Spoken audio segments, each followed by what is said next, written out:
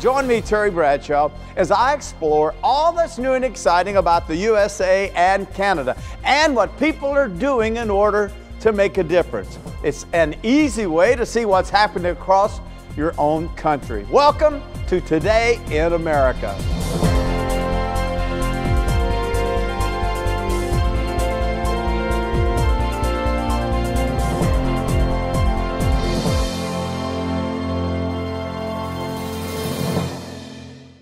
In northern Manitoba, almost 740 kilometers or 460 miles north of the provincial capital, Winnipeg, lies the hub of the North, Thompson. Here is a world-class community, the largest urban center in northern Manitoba, whose citizens enjoy a disposable income level that is one of the highest in the nation.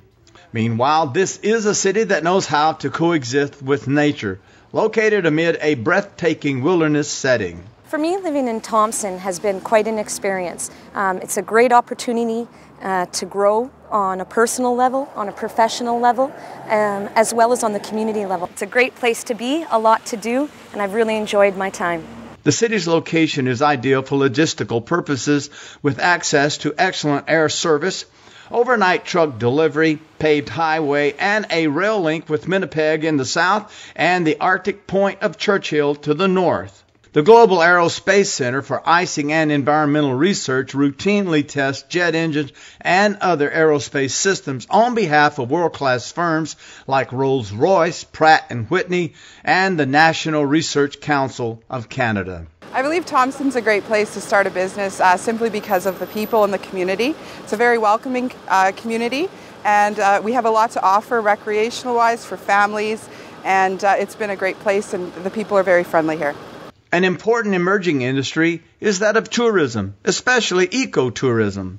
A half hour to the south, scenic Paint Lake Provincial Park has Manitoba's largest marina, as well as fishing, boating, beaches, camping, picnic, and hiking facilities.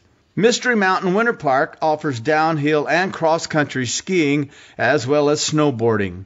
Thompson's recreational facilities provide year-round venues for ice and ball sports, as well as the Norplex Pool, Water Slide, and Skate Park. There's tons of recreational opportunities here. For myself, I play hockey, volleyball, badminton through the winter, and baseball through the summer. I decided to raise my family here because I know the opportunities for my daughter through figure skating, gymnastics, hockey, whatever. So tons of opportunities.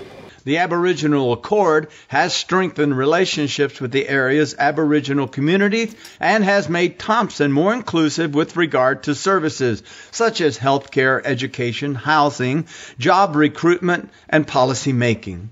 The Heritage North Museum and Spirit Way introduce visitors to the natural history of the region and the history of the people who first called the area home. I've lived in Thompson for 34 years, and with the signing of the Aboriginal Accord, which was an initiative supported by the Thompson Urban Aboriginal Strategy, it has improved community relations in acknowledging the importance of Aboriginal culture, values, and traditions when dealing with the future development of our community.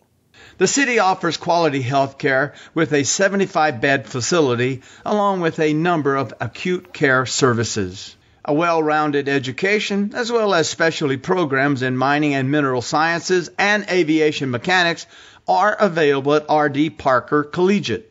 Meanwhile, programs from natural resources to computer technology are available at the University College of the North in its 90,000 square foot LEED designed campus. There's plenty of recreation opportunities and events in Thompson that goes on all the time. There's a newly renovated Thompson Recreational Center. We have the tennis courts here, the basketball courts, a swimming pool. We have gym facilities, as well as lots of winter activities such as skiing, snowmobiling, that kind of northern activity.